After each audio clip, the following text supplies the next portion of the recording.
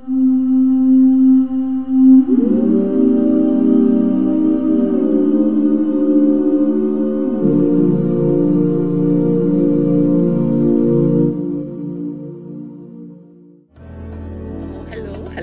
Hallöchen, hallo, hallo, Deutsch, Deutsch, Deutsch, Deutsch, German, German, Allemand, Allemand. Princess Silke, oh, Fragen über Hamburg, more questions about Hamburg. Yeah, what would I do if I would go to Hamburg and never been there? Well, I would do quickly the Landungsbrücken thing. It would take like half an hour or 20 minutes at the most. Take the subway, have a quick peek, because you can't see the port more than that. I don't think you're allowed to go in where the containers are. I would not go to the, oh God, there is a TV tower. I mean, maybe it's renovated by this time. It's ugly, disgusting. You can see the city from above, so buy a postcard. Don't do it. So that's what I would do. And if I had, I would definitely, I mean, look, Hamburg is a German city. And German cities are German cities, like, what is there to see? It's a city. So what is special? Well, I would go and take the subway to Blankenese. I would just do that because it's so cute. It's the S-Bahn, Blankenese, walk through the downtown center, which is small, irrelevant, and take the stairs down to the waterfront. And again, maybe another stair up. And get to know this little tiny area. That's all. To the waterfront, look around, take the stairs up. Would I go to Krähenhaus? Well, depends on the relationship you have with who live there. I don't know. It's like half an hour walking distance. It's pretty. It's a good walk because there's trees. It's very nice. Yeah, it's pretty. Okay. That's interesting. Sure. I did that walk. Yeah, on the left side of the street where the bakery is. There's a lot of things you can see, but let's say that. Süldorf. Yeah, well, not really. I did not live there and I went there to visit. I think this is all. Blankenese and go back.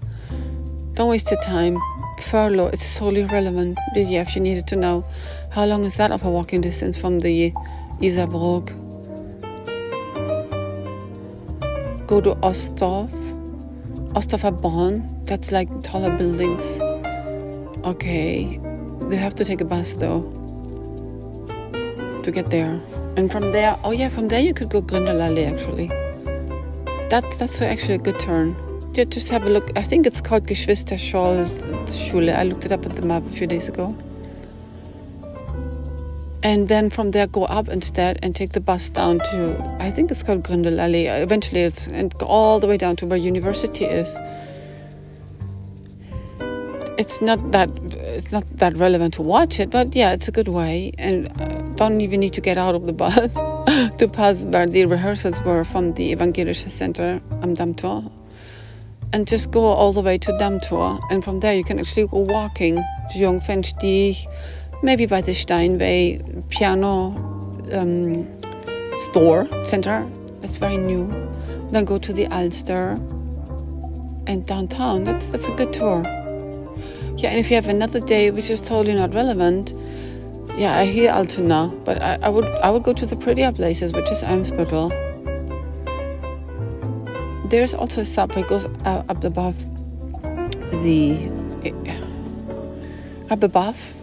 and you can see like Altbauwohnung. From there, there's the Isemarkt. It's a little bit more like of a nicer setting. Altona is really not that cool. I know. I walked around Altona. I would go shopping there, but it's not really that nice. It's just convenient, and I would go shopping to different places too, which is totally not recommendable. Okay, from time to time, shall I move from Altona away now? Sternschanze was ugly. Schulterblatt am Schulterblatt, it was ugly. It was cheap, ugly. I don't suggest any of that. No, there were no Asian restaurants. I saw on the map. I think what that bar was, it's not an Asian restaurant, and where this Schreibwarenhandel was, it's another Asian restaurant. There were none of that. My mother worked at, okay, so there is the inner circle of Subway, it's like square, and up on the right side, I think it's called Barmbek. There she worked, and from there it goes down to, I forgot. There is an inner shopping mall which is about two subway stations separate and has 2 floors. Yeah, well, and I needed stuff. Not that I liked it. Yeah, I got myself a camera lens in one of those stores, a used one, when I went on a trip. There's a car style. Yeah, I used to go there when I visited my mother at her office, and we would go have food, which is also located in that very mall. The Kantine, the dining hall from her job, and you know, all the jobs who worked at La Behörde, the government. It's not interesting. Yeah, and then we're done with Hamburg. We go back home, I think. Yeah, maybe there's new stuff going on. I don't know if the jazz critic is still there, but I would definitely have a peek. If you're interested in me, if you want to know where the little kid grew up and went, absolutely yes.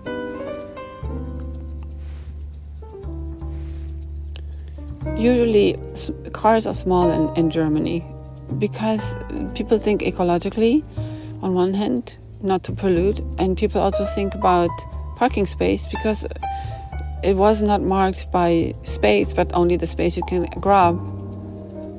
Like here it's marked, this is one space, no matter how big or large your car is, that's what you're gonna fit in. And there it's not. It was also not that you had to pay for it. It's like in Paris, same thing. You park where you can. The smaller the car, the higher the chances that you find a parking space. I still would not have a car in Hamburg if I would live there.